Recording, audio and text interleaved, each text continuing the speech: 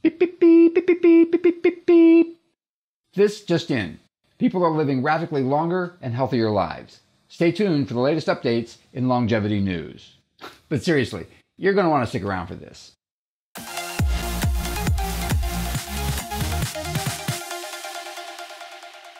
This week, I thought I'd try something different. Now, as you may suspect, I try to keep up on the latest news in the field of longevity. Occasionally, I come across news that I know you guys would be really interested in, but there's not enough there to make a whole video. So once a month, I'm going to combine a few of these news items into a single video. As it turns out, there's recently been a lot of discoveries in a single field. Now, normally, I think I'll be doing the news on a variety of subjects, but this month, it's all about cellular senescence. Okay, so this first item comes from a study that was published on the 18th of May, this summer. I'll put a link to it in the description below, as well as all the rest. Now, this first study talks about using senescence-associated secretory phenotypes, or SASPs, as an indicator of both biological age and medical risks. Now, as you may know, once cells enter senescence, they start secreting an array of pro-inflammatory cytokines, chemokines, immune modulators, growth factors, and proteases. Now, collectively, these are known as senescence-associated secretory phenotypes, and they can do a lot of damage. They not only cause chronic inflammation, they can also encourage neighboring cells to also enter senescence. This new study used 7 of the factors in SASPs to form a biomarker for aging and health. Now, in order to be clinically useful, biomarkers need to be both accurate and cost-effective. So these 7 factors can be sampled through a simple blood draw, and then diagnostic equipment can both test for their presence and determine the level of senescent cells. By knowing how much of a burden a person is carrying from cellular senescence, it should be possible to determine a person's biological age as well as any potential health risks associated with senescent cells. It could also be useful in determining how well senolytic therapy is progressing by measuring the reduction in senescent cells. I recently did a video on testing for biological age in which I review several different tests that analyze such things as methylation, telomere length, and mitochondrial dysfunction in order to determine your biological age. Now, this is just one more test to add to your toolbox to get as accurate a read as possible on your true biological age, the state of your health, and the risks that you're facing from age-related diseases. The next item comes from a study that was published on the 3rd of July. In the study, researchers took a look at naked mole rats, which are a particularly long-lived rodent. In captivity, mice will live about 2 years and rats about 4, but a naked mole rat will live for about 30 years. And they theorized that one of the reasons why they can live so long is because they have no senescent cells, or at least not an accumulation of them.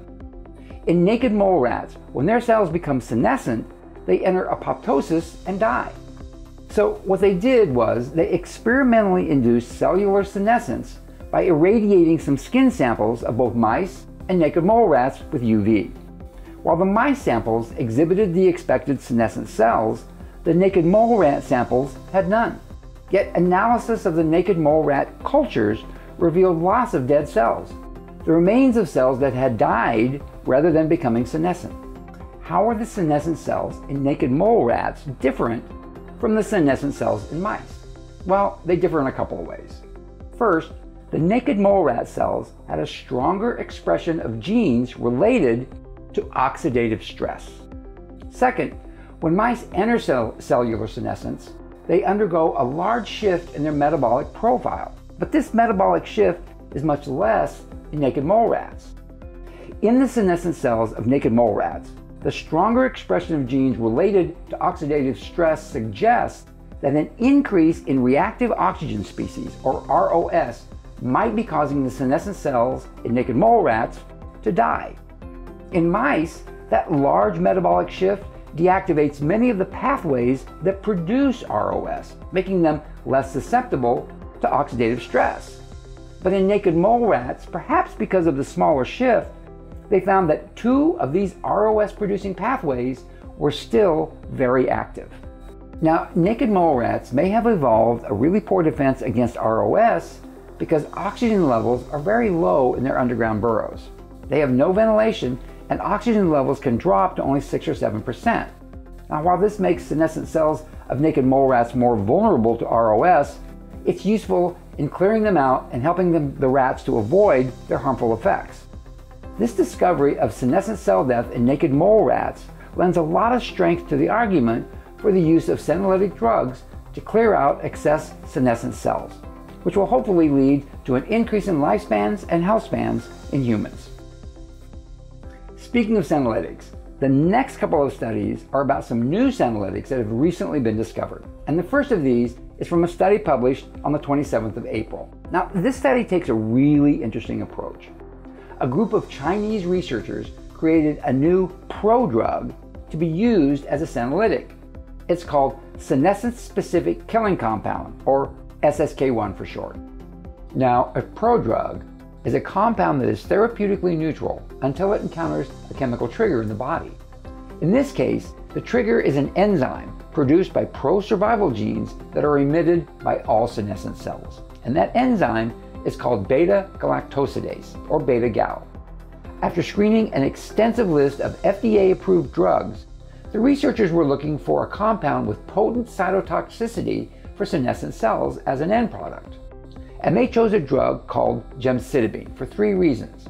First, it killed both mouse and human senescent cells effectively and potently. Second, it had a 4-amino group with a well-established site for prodrug development. And third, because it exhibited a reduced systemic toxicity due to its short circulation time in the body. So, as I understand it, they combined gemcitabine with an acetyl group, which effectively neutralized it, until it came into contact with beta-gal. The resulting prodrug is then cleaved by beta-gal, releasing the cytotoxic gemcitabine, which then induces apoptosis in the senescent cell, killing it. Since it's only activated by pro-survival enzymes released by cells that have entered senescence, it completely ignores healthy cells and focuses exclusively on senescent cells. In early testing, SSK proved to be one of the best senolytics yet, because it has a much more broadband effect, killing more different types of senescent cells than other senolytics, and because it has also been proven to be much less systemically toxic.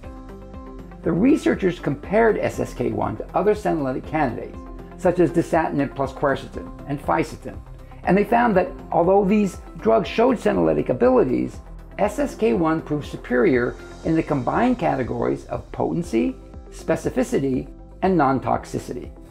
Now, there's an interesting side note. Macrophages are an important part of our immune system, but an accumulation of macrophages can cause chronic inflammation, and they tend to exhibit heightened levels of beta-gal, just like senescent cells. The researchers also found that SSK1 lowered the number of activated macrophages in the livers of aged mice, and this significantly reduces chronic inflammation both locally and systemically. So the researchers decided to run functionality tests of these mice and found that they showed improvements in motor function, balance ability, exercise endurance, skeletal muscle capacity, and spontaneous exploration compared to untreated mice. The last news item for today comes from a study that was published May 15th, and it's also about a new senolytic. There's a family of drugs called SYK inhibitors. SYK stands for spleen tyrosine kinase, and it's expressed in hematopoietic cells in bone marrow. SYK plays a major role in B-cell receptor signaling pathway, and SYK inhibitors are used in the treatment of B-cell malignancies and autoimmune diseases. Now, there are a number of different SYK inhibitors, and one of them is called R406.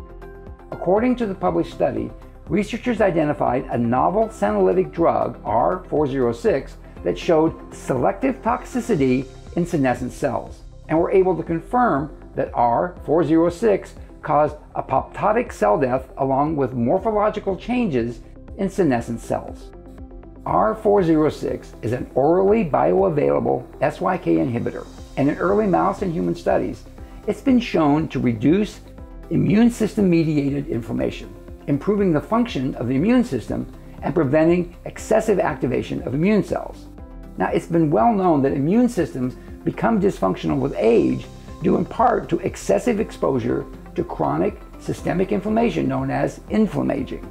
So R406 could be reducing the senescent cell burden by enabling the immune system to be better at locating and destroying senescent cells more efficiently. Now, SSK1 and R406 are still not ready for prime time, but the future of senolytics is really starting to look pretty bright. And that's it for this installment of the news. If you like these news segments, leave me a comment and tune back in next month for another installment. If you'd like more information of senescent cells or senolytics, check out this video. Thanks for watching. Catch you next time.